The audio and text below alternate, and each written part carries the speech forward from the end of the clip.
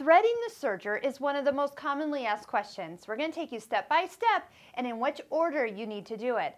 Today we have threads of yellow, red, green, and blue. That way you can see where all the threads come out once we get the serger going.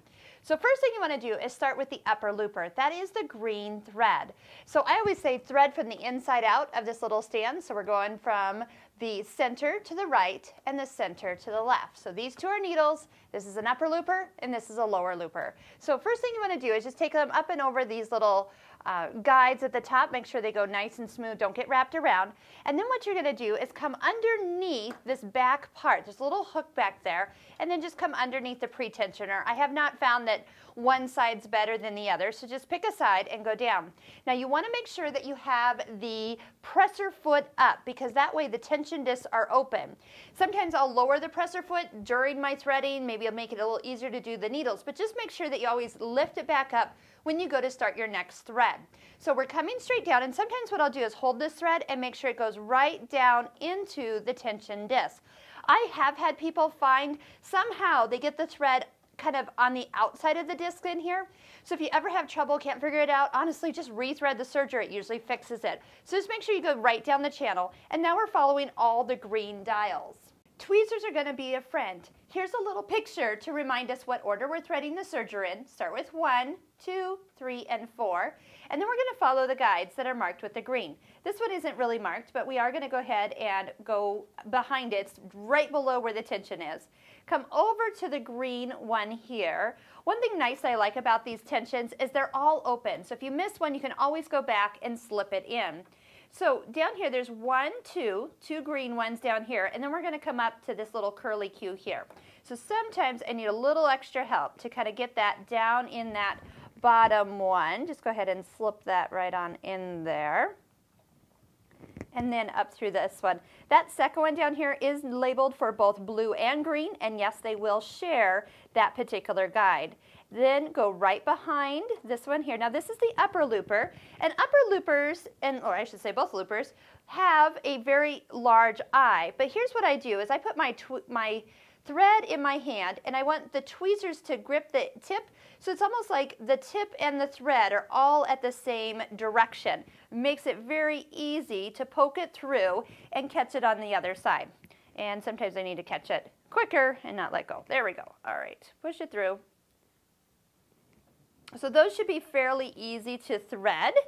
When I go to pull this extra loop out, just make sure it's not catching on any of the other little guys here, and it goes straight up to that upper looper. So that's one thread. Next, I'm just going to go back. We're repeating the same thing up above for the tension. My presser foot is still up. I'm coming straight down. Here we are. Here's that guide right below. This is the lower looper. So we're doing the lighter blue. You're going to notice there's light blue and a dark blue. The dark blue is for the cover stitch looper, which is the one way in front here. We are not using that one. We're using the one closest to the upper looper, or closest to the two needles that we're doing. But we will do videos on the cover stitch. So another light blue is down here.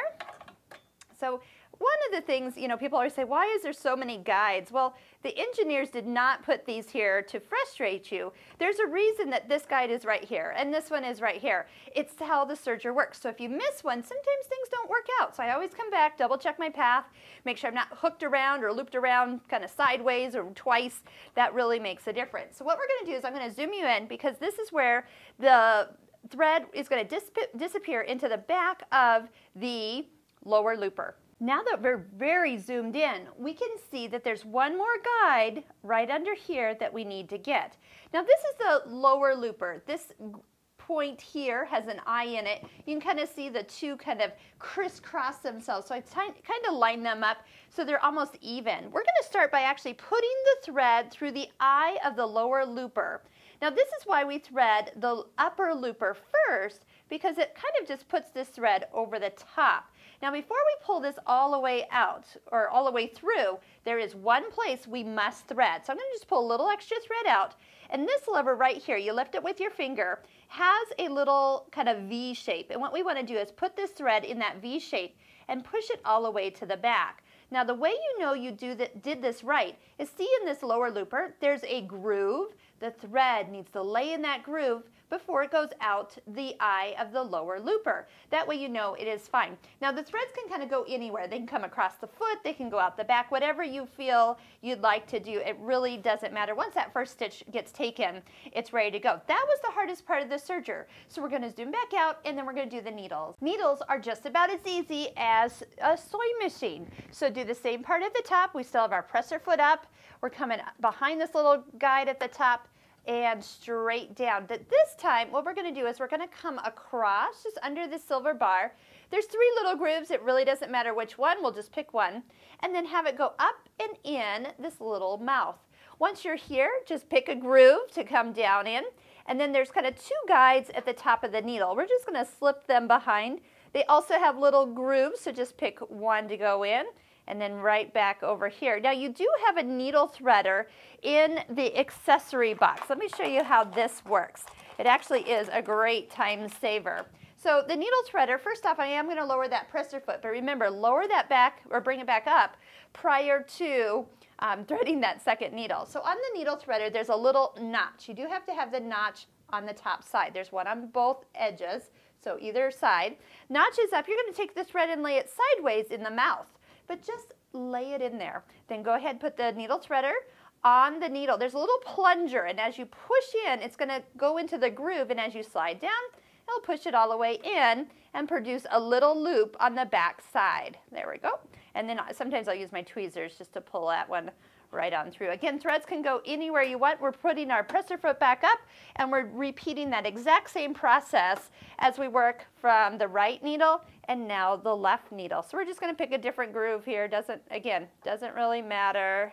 But it does go in the same mouth area here. Little groove, behind. Super easy. You know, so many times people say, oh, I can't figure out my serger. I'm like, just rethread it. It really will solve you so many issues that you won't even, that will kind of just be fixed by having the threads kind of reset by you. Do this a couple times. It's never any trouble once you have just some of the basics. I would prefer to actually unthread a serger than try to fix a serger. Like when people bring that in, they're like, I can't get my serger working.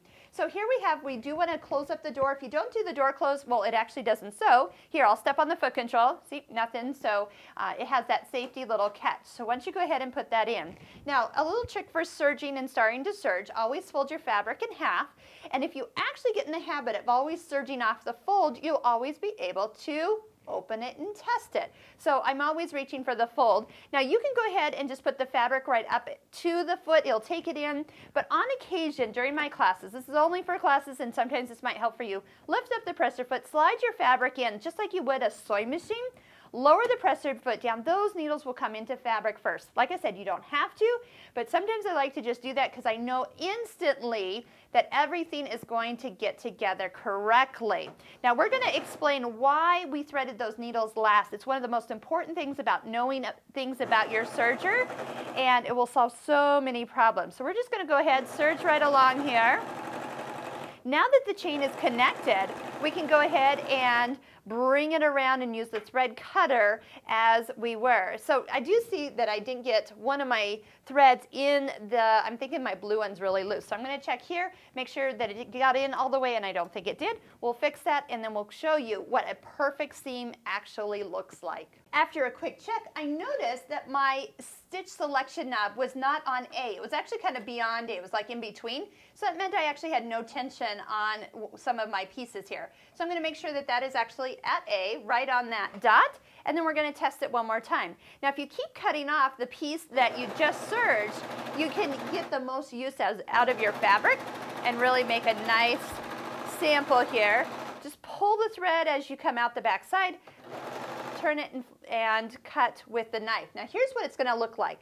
This is what you want. First off, we have yellow and red, or hot pink today, as our needles. They look like regular sewing stitches. Our lime green, or our green one, is actually going back and forth. That's our upper looper. And then on the back side, our blue is our lower looper, and he's going back and forth here. Here's what you want to look at. See this blue line that goes nice and straight? If that line is straight, your serger is set up correctly. So I always turn the fabric over. The proof is on the back side. With that straight line, I'm also looking for two other things. I'm noticing that I have a little tiny dot or tick mark of the yellow and the red, and that also is perfect tensions for my needles, and my two loopers meet right along the edge. Isn't that a pretty stitch? That is your 4-thread construction seam ready to go. It will stretch if you use fabric that it has give, like fleece or knit, and yet it is stable for the fabrics that are wovens. So this is what your stitch is going to be used for most of the time. It's mostly what my serger is set up for, but we're going to go through all the stitches that you can do from A all the way around and into cover stitch.